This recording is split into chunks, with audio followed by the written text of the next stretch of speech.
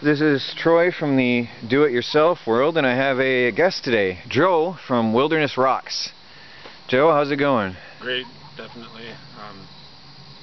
Hey everybody. So tell us real short about your business. What do you do? I'm a wilderness guide, and I take New Yorkers to the wilderness.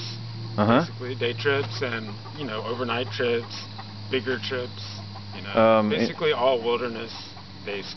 Any survival or anything? Yeah, we do a lot of wilderness survival, like fire starting, wild edibles, living, shelter building, blah blah blah. Cool, that's good stuff. That sounds just right up my alley there. I like it. We also like equipment and tents and natural methods, bushcraft style. So we kind of do a little bit of everything like that. Awesome, awesome, good stuff. So you got your bag with you today? Yep. Yeah.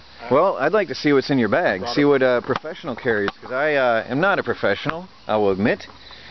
So let's see what you got here. Well, my wife's not expecting me back till tomorrow, and I don't have to work until tomorrow, so I gotta have a place to sleep tonight anyway. All right. Right.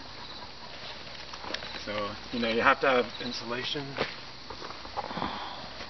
So I didn't unpack, and I haven't gone through this since last night, backpacking.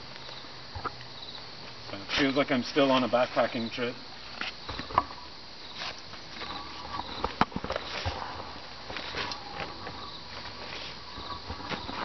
So this is the Go Light Shangri-La 5. And what is that, It's a honestly? 5-man tent. 5-man tent? You carry a 5-man tent? 2.5 pound 5-man tent. Let me see that. With the stakes in there. So, and I have one. That's one of the videos on my other channel, Chief Daddy PCT 2010 or whatever. But I did a review on this, and it was pretty popular. I can't believe it's so light. And this is the Champion that goes with the tent. Now what's this? This is a wood-burning stove with the stovepipe. Nice. 2.5 pounds. All right, you'll have to show me this later. Well, no, it's gonna all go up. Oh, right. Awesome. It goes in it. Awesome. Now I'm already jealous. You haven't even started. So I'm just gonna grab everything out. Sleeping bag. It's a 35-degree sleeping bag. 35. Now, do you go out in the? To what extremes do you take that bag? Just fall and spring. Okay. And the Rockies in the summer. Okay. Like when it's cold up there. All right. But I have a 0-degree bag that I use silk liners and down jackets and things with for the -20 and Adirondack temperatures. I've got the EMS sleeping bag liner, which works for me. Yeah, I've got a couple of different liners and things at home, but I just bring it out to whatever the situation. All right. I guide all year round, so I have gear for every situation. All right. So just by the way, for everybody, Joe's spending the night here. I think right here, actually, right somewhere on the in this spot. Right on the property. Yeah. It's cheaper than a hotel. Yeah. He didn't want my camper. I wonder why. Well, I also wanted to share a little bit. It's the dude way of show and tell, Yeah, right. This is the pole. Oh, let me see. Are they ultralight? It's surprising, actually. Oh, yeah. Nice.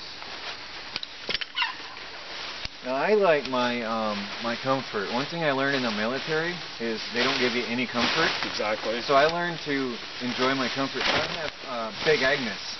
Yeah, that's the sleeping bag is Big Agnes. Okay, I've got the 2.5-inch thick air mattress that I take hiking. Oh yeah, the inflatable one, like the pool float? Yes. I like my comforts. Yeah, I have the winter version. It's got the insulation in it. Yeah. That we use when we're sleeping on top of snow. Then I put a pad like that on top of the inflatable. Insulate from the snow. If I'd have known you were coming earlier, I'd have grabbed all my gear, and we could have set up camp side by side just to compare, because I do a lot of hiking and backpacking. Yeah. This is where I slept last night, man. I haven't done it in a while, sadly, because of my situation here. I'm just struggling to make it each day, but... That's why I came out, so we can get you out. Yeah. We had to... This is huge. And you use this all the time? Yeah, I've been using it for about 2.5, 3 years now. But this is your, I mean, this is your sleeping bag that you use. Yeah, the tent. Yeah. Yeah. Or, I mean, tent. Sorry, I don't know. Yeah. It's I have it for guests also because I can put like 4 people in here comfortable. It's so thin. Yeah, it's still nylon. It's super strong though. You'd be surprised. I am surprised. You know, hiking the whole Appalachian Trail and things like that, I learned what lasts day to day using. Yeah, that's every day. important. And this material is so nylon. If this tent lasts me less than 7 to 10 years, I'll be surprised. Amazing. And that it'll have patches. I got a hole last night from it, right there. Okay. An ember touched it. Oh yeah, that's gonna happen. But like I said, I use my equipment. I don't let it sit in the closet. Right. That's what Man of Many Things and I were talking about. I don't know if you remember the video. Review something and it's sparkling new every time. Yeah. I want to see something that's been like. We were just discussing that you know, so many people, they buy their gear and they put it in their closet and it stays there. Yep. And it's not going to help you. So this just takes a second. I'm pretty accustomed to doing this. All right. One person style. All right. So it'll just take me a minute. I'm just going to back up a little bit with the right next to the Harbor Freight solar panels. Yeah. There's the that's the power in my camper. I don't get any power from it. Well, you could. I have to go and we'll have to set up the batteries in the tent. At least you wouldn't have to vent the batteries, right? Yeah. I'm going to come around for a different angle here. Yeah. I'm just going to keep going. Yeah, no problem. So there's 2 ways to set this up. One is winter and one summer. It's kind of cool. You set it up with a square for not super cold weather. That is so huge. And then you set it up in like a diamond shape when you want it to be lower to the ground and not have much airflow. Well, you've got the nice stakes. I bought these in Colorado as a gift to myself from an outdoor store. I did too recently. I was like, these are so small. I just got some, like, I think I spent $1 a piece on them. Yep. And I grabbed a bunch that I still haven't got a chance to use. I just got them recently. Nice. Because I'm tired of using, trying to find a log or a stick, trying to rig up some rope to support my poncho for me to sleep in. Yeah. I've been doing that for years, sleeping in my military poncho as a tent. Yeah, I actually use a poncho also. The same company has one made out of the same material. I want that. I've seen that. Yeah, I didn't have it in the car actually. The only reason I didn't get it yet is I wasn't sure. This material looks so flimsy. Go Light has it on sale sometimes for $40. I wasn't sure about the material because it's so thin. This is a $500 tent. You know, I get discounts or whatever. But I would spend every penny, and they actually came down half price now. And that's including the nest. This has a nest. It's in that gray bag. Okay. You know, like. So this is partly put up. Well, you've sold me. I'm going to get that poncho. Yeah, if you go to GoLight.com, they have a sale. Because that military poncho does not last forever. They are very fragile. You have to be so careful with it. Yeah. Nothing lasts forever, but I think the Sil Nylon, since 2007 or 6 even, I've had a Hennessy hammock with this material for the tarp, and I still don't need to replace it. Nice. Which is surprising. You know, I would have thought that it would have, you know, there's that new Cuban fiber. I'm still skeptical about it. I finally crossed over to the Sil Nylon. But the Cuban fiber is like $400 for a pack or a tent, you know? Right. Yeah, it's out of my league. Unless it's going to last forever, I couldn't spend it. Yeah. Because none of this stuff does last forever. Right. Well, that's why I've always used military surplus, because it's dirt cheap. It doesn't last forever, but it's cheap. That's pretty fast, right? No, it's so simple. Let me grab my camera. That is cool. And then I have 2 more steps. Nothing to it. I'll so put the stove together. Your camp is nearly set up just by putting up 4 stakes. And then I'll stake out some other ones. Flip that open a second. Look at that. Just putting a stake in the middle. Done. If I don't add the other stakes, I can use it as a lean-to kind of tarp. I can just leave it all open. That is nice. You know? That works. Out west, I never use a nest, but upstate New York, ticks and spiders. A spider will crawl in my mouth at night. You know, so Yeah, that bothers So me, the bugs. Nest, so minimum spiders are crawling in my eyes or anything. Right. Or ticks. So you have the nest with you here? Yep, gotta put it in. Alright, I want to see the nest. So I never use the nest unless it's a short hike or in really buggy country. Right. Which we have here with the ticks. Yeah. And plus it's more like comfortable. You can just sleep and not worry about, you know, what you're touching. Exactly. Oh, so is that has a floor in it? Yeah, yeah. Oh. And the cool thing is it's a nest for the whole tent. So you can carry just the tent. Now how heavy is just the outer shell? The outer shell is 2 pounds. Okay, and then the 2.5 with the stakes and things. And then the and then this is like I think around 2 pounds. So total is 5. Oh, okay. 5.5-ish. So you wouldn't be what you consider an ultralight backpacker? Well, not with this setup. Right. But I have a 1 pound hammock in the van, and okay. I would switch that out as a single person setup. And then right. I can even still set up the stove next to the hammock. Okay. And keep warm and have it all kind of tight together. Didn't you jokingly say I might end up wanting to spend the night out here? I was saying you'll be jealous. And yeah. Like, you know. I might abandon. I think we're a lot alike. That might abandon my RV tonight. That's like a backpacker's hotel. Yeah, and if you're only hiking a couple of miles, it's worth it. Yeah. See, that's why I like bright colored things, because from across the room I can spot the thing I'm looking right. for. So this is kind of cool, because this is not a nest just for half of it. Uh-huh. I set it up, because the stove you cannot have inside the nest. Right. That's not a good idea.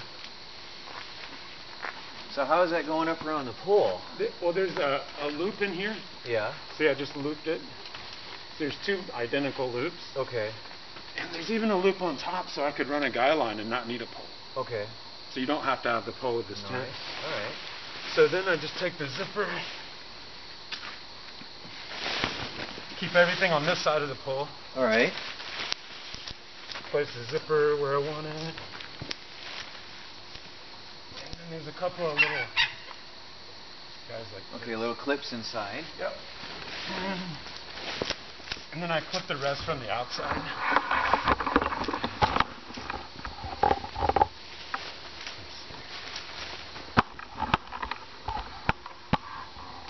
You don't do too much.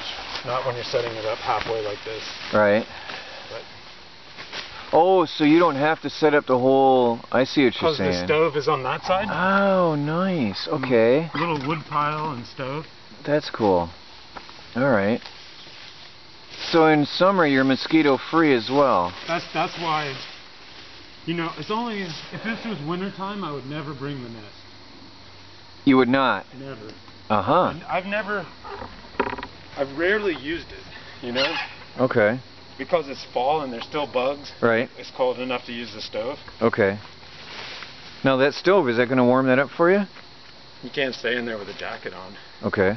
You'll see. Nice. All right. I call it my backcountry sauna. I might end up sleeping in here then, because my RV is cold at night right now. Well, no. As soon as you go to bed, it's going to go out in an hour. Okay. 2 hours tops. Right. And that's only if you had perfect wood. I can't wait to see it. So, a couple more stakes.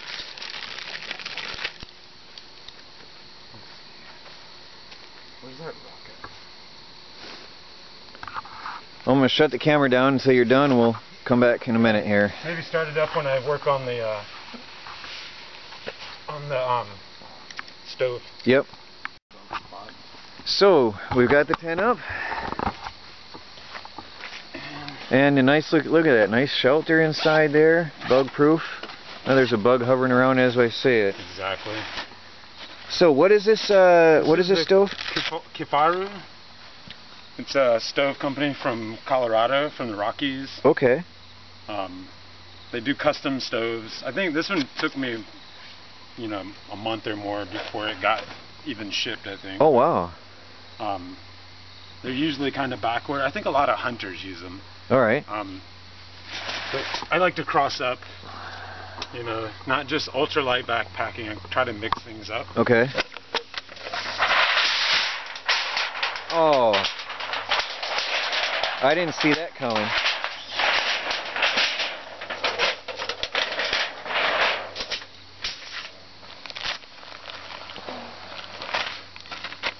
I wondered what that was. I thought it had something to do with the chimney, but I didn't see it coming out that way.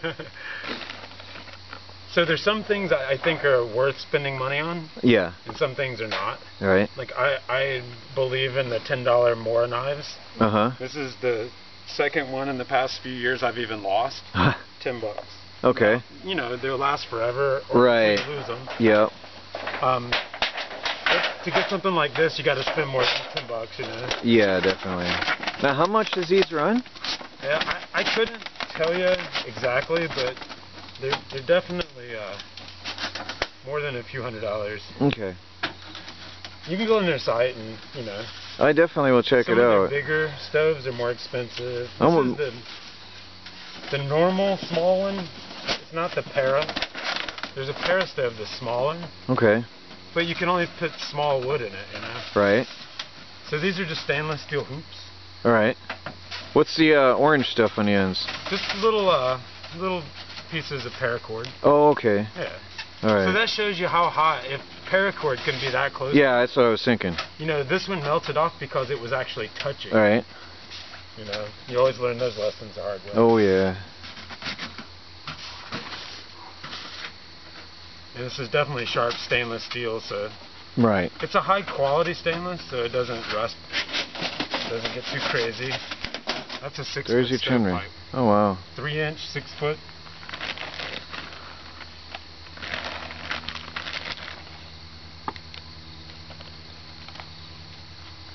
Got one bolt here.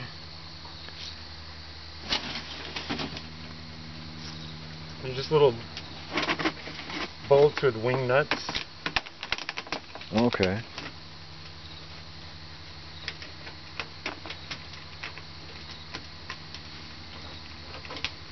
You can hear my music at night starting up. Yeah, the frogs and bugs. I love it. I don't know if the same tree frogs are out here, but in Harriman, there's a ton of tree frogs yes. right now. There was a frog on my window in my camper one day. It was so cool. Tree frogs in Georgia are green, but up here they're brown. I saw a green one as well. Yeah, there's different sizes and different colors here. Very cool. They're everywhere out here. I love them. So here's the main attraction. Somebody told me that frogs don't, I think somebody said it has to be insects because frogs don't climb trees. Yeah, people don't believe that frogs make that much noise at night. Oh yeah, I know. Even when they're listening, they don't believe you that that's frogs. I know. I always knew it was frogs somehow. Yeah. But I grew up in the country. Yep. That helps. Well, that is so cool. It just folds to nothing. Yeah. And this has been all over with me, and it had literally hot, burning embers like this deep in it this morning. Okay. You know, I can get this thing cranking red hot. I'm surprised as thin as it is. I always thought that flimsy thin was not going to last. This is going on its 3rd year, and like I said, I stick it in the snow. Uh-huh. You see I'm not really gentle with it. Yeah. Or anything. And, you know, they guarantee that it's the highest quality stainless and stuff, so I believed them. And that is cool. But I also watched a lot of reviews. Right. You know, and people seem to be super happy with it.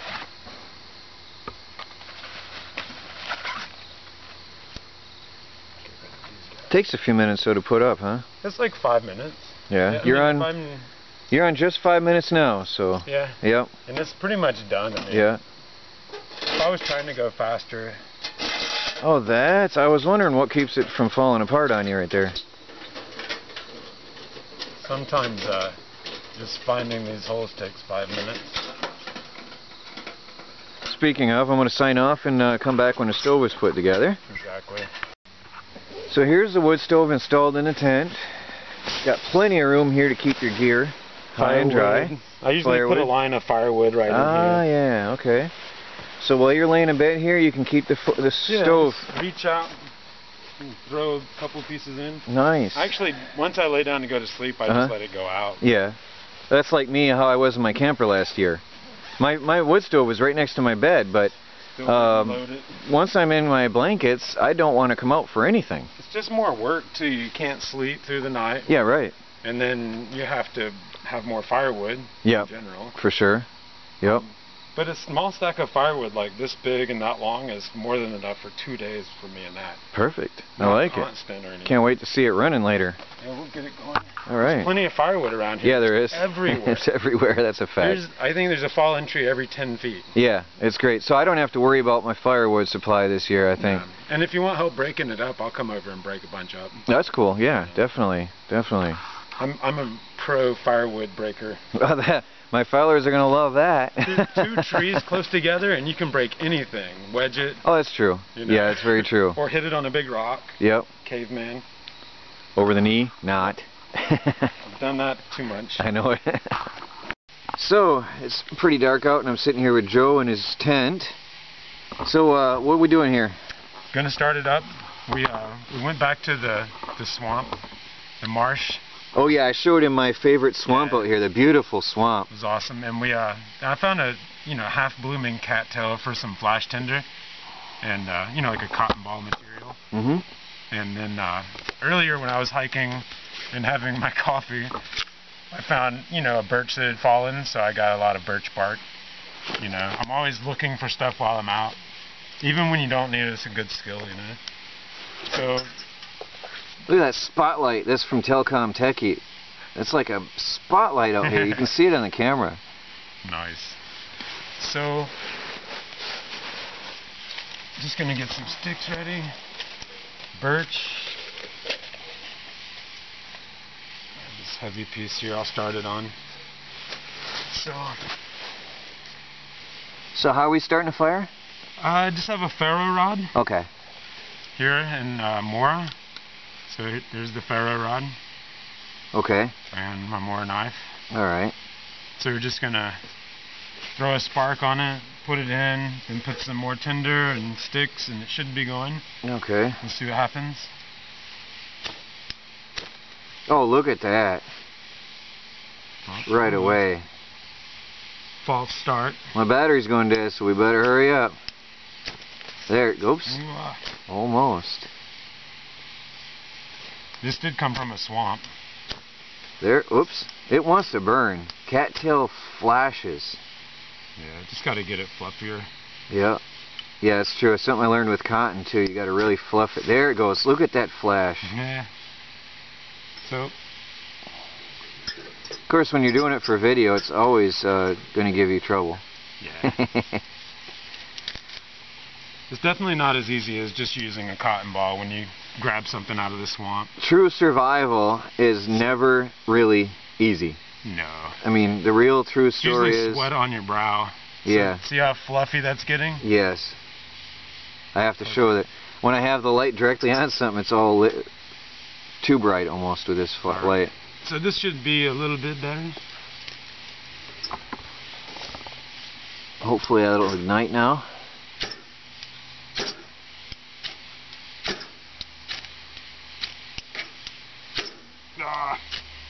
Nice flashes coming off that.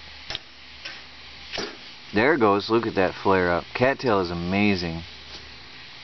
Nice. Because you got the draft now. It's burning. Very nice. Well, I got to shut off my camera. I'll be back in a while. I'm going to charge this a little bit. Look at that flame. That's good stuff. Very good. Actually, I just turned the camera right back on. I just wanted to show that fire. That flared up right away. Right away. That is good. That was just birch that you collected today on your hike, and then cattail tinder from my own swamp out back. There's the birch from earlier. Right. I don't know if you can see that one. Yep. And the cattail tinder as well. There's a cattail on the ground still. Yep. Alright, well, that turned out nice. Alright, I'm going to shut off my camera. I got to put this back in the charger.